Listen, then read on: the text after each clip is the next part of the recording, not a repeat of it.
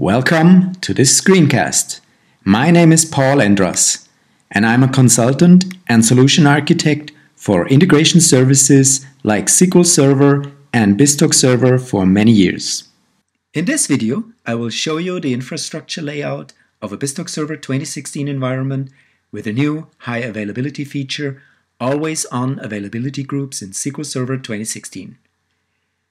BizTalk Server 2016 provides a new feature for high availability and disaster recovery in conjunction with SQL Server 2016.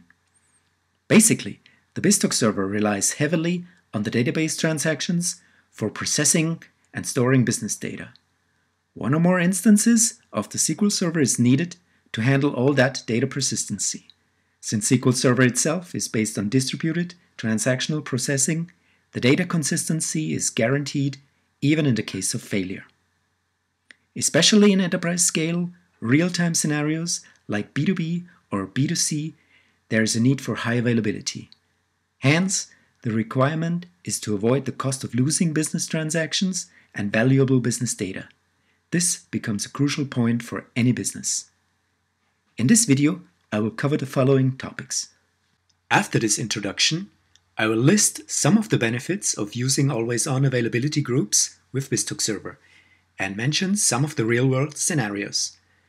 The next step will briefly look at some of the most common high availability options for BizTalk Server. And then we step into the demo, which covers the prerequisites as well as the infrastructure in detail. Here we go. So, what are the benefits of using AlwaysOn Availability Groups in SQL Server 2016 together with BizTalk Server 2016? Here are some of the most relevant aspects about AlwaysOn Availability Groups and why you should use them together with BizTalk Server 2016.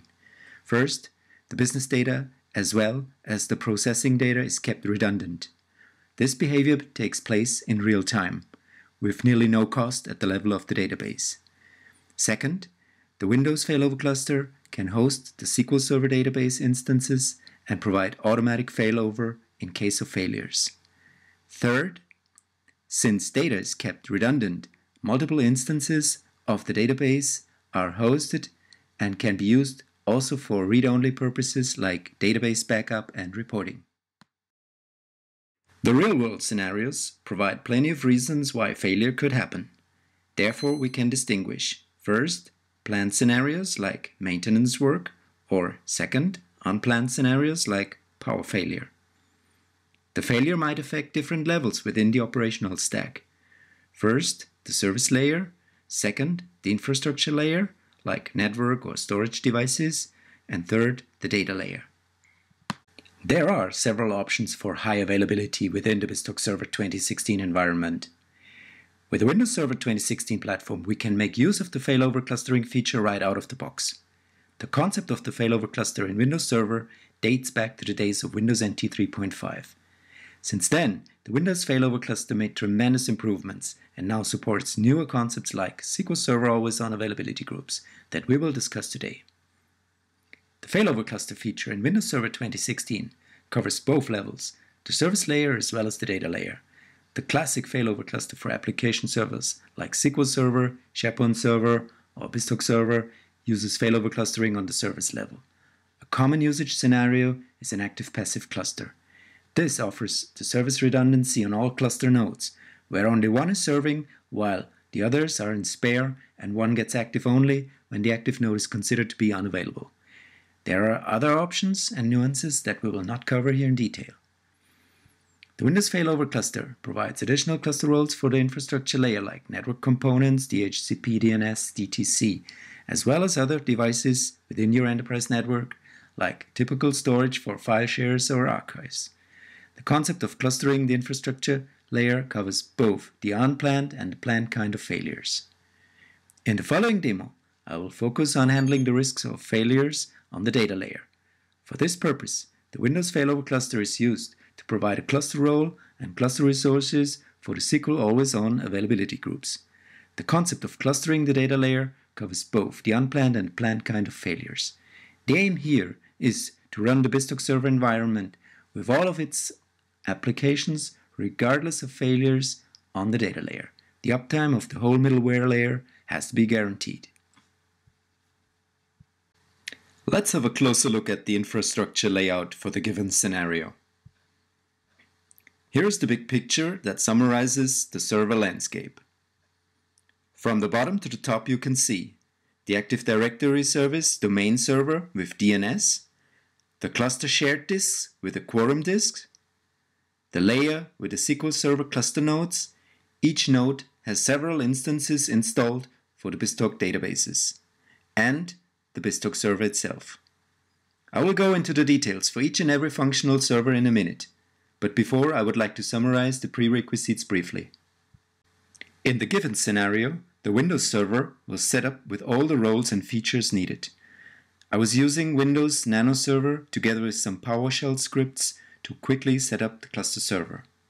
For the SQL Server instances, an unattended setup with a configuration file might do a good job as well.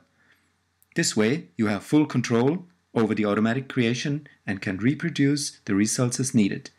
I'm not going into the details about setting up the Windows failover cluster here, as we will be focusing more on the AlwaysOn availability groups in SQL Server together with BizTalk Server.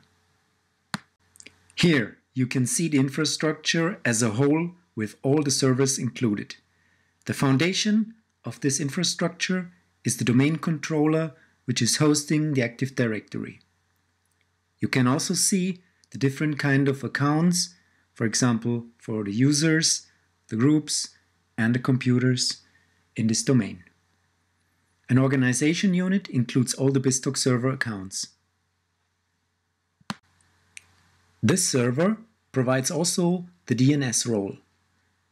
As you can see, the DNS lists all the domain and network resources needed for the cluster service, as well as the cluster automatic update service.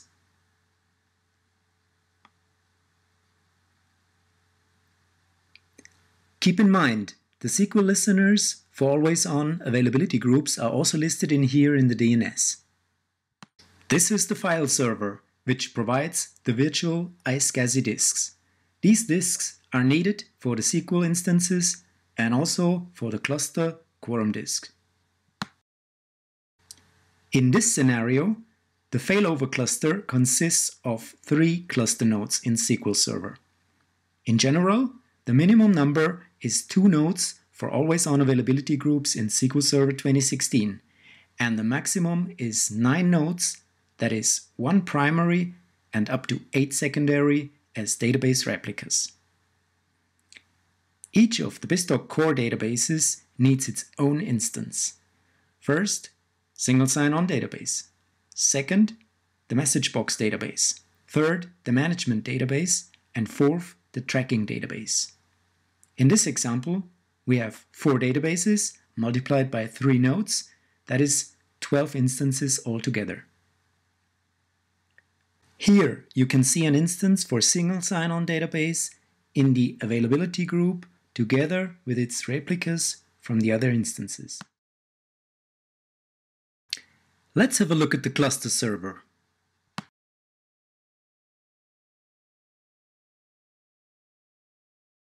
Here you can see the cluster nodes together with its shared disks, as I mentioned before.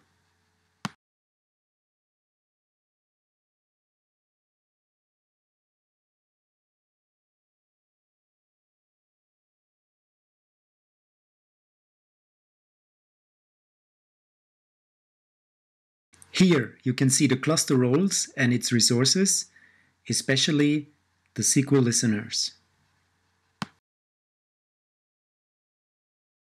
Now let's have a look at the cluster when it fails over with a manual switch to another cluster node. I will show this.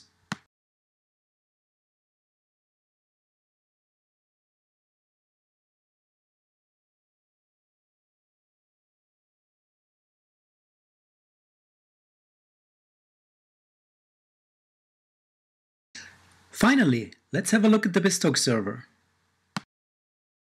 Here you can see the BizTalk server group configured for the management database pointing to the SQL listener. You can also see the configuration for the BizTalk server runtime with all the service accounts together with the service groups.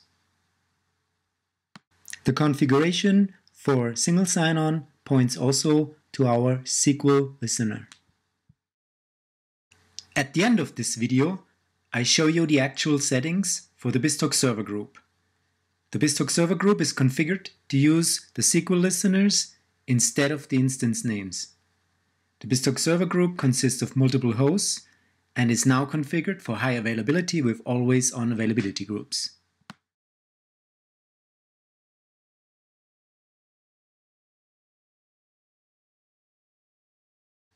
In this video tutorial, I showed you a full-fledged infrastructure layout for a BizTalk Server 2016 environment using the always-on availability groups feature in SQL Server 2016. I mentioned the options for the BizTalk Server high availability, the benefits of using always-on availability groups, the prerequisites, and the involved servers in the cluster solution.